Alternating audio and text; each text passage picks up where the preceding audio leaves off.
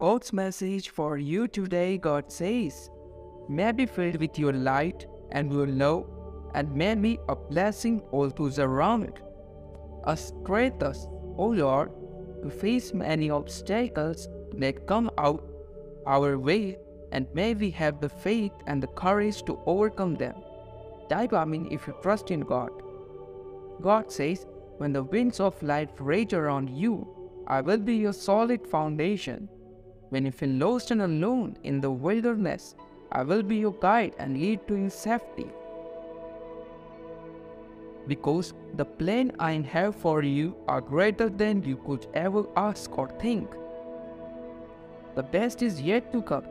Type yes if you believe in Jesus. God is with you. You have a God who willingly chose to enter into your path by becoming human. And He has pledged His faithful presence to you every step of the way, through every valley, until you meet Him in heaven. He's not going anywhere.